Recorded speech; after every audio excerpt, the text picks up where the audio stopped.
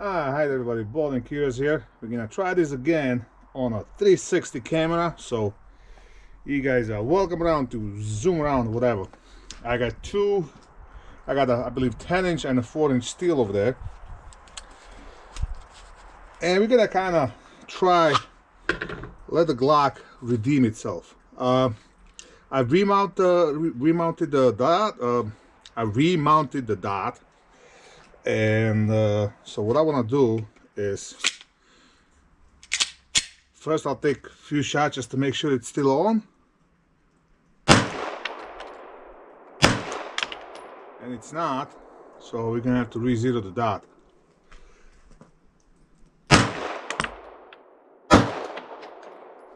Way high, I need to come down.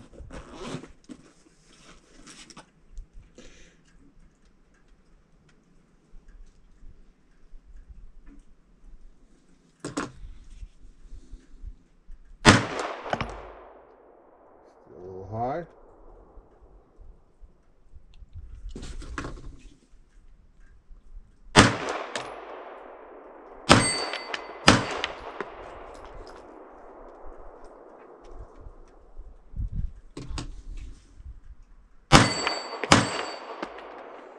There's one mag.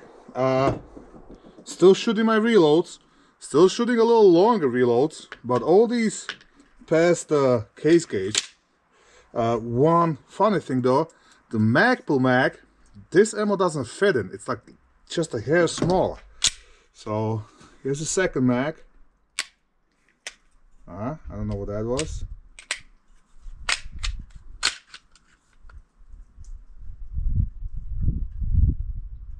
Alright, maybe a bad primer.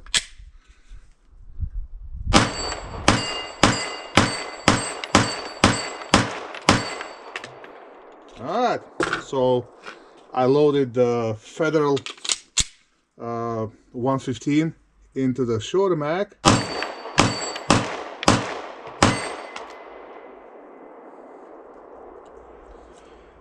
That's a factory ammo.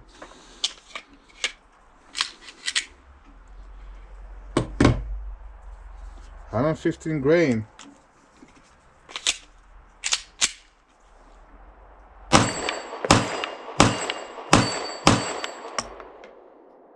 One hiccup.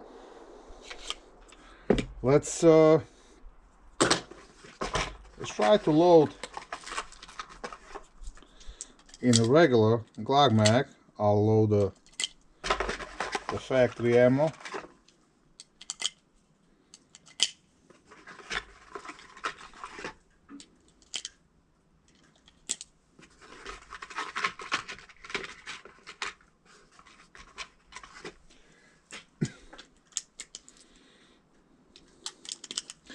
And this type of malfunction is probably the worst, because regular stovepipe, it's easy to clear.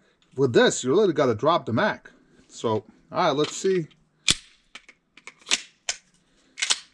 Regular mag, 115.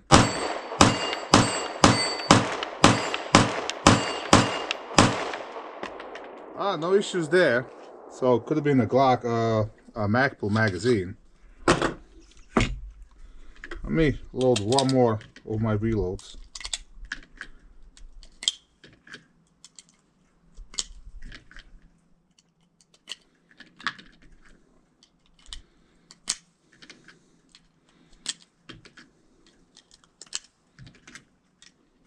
As you can tell, it's a lot warmer today. It's about 35 degrees.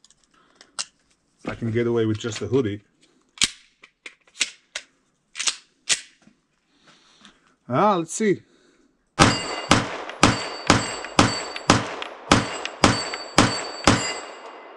Alright, 100% with my reloads. Could be the Magpul mag.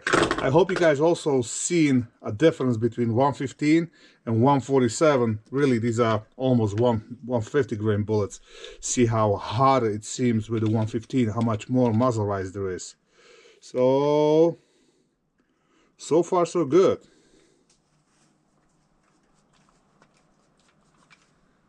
I got some splashback on my optic, but alright, so 50 rounds. The one little hiccup, we're gonna consider the Glock redeemed and carry worthy. As always, have fun, keep shooting.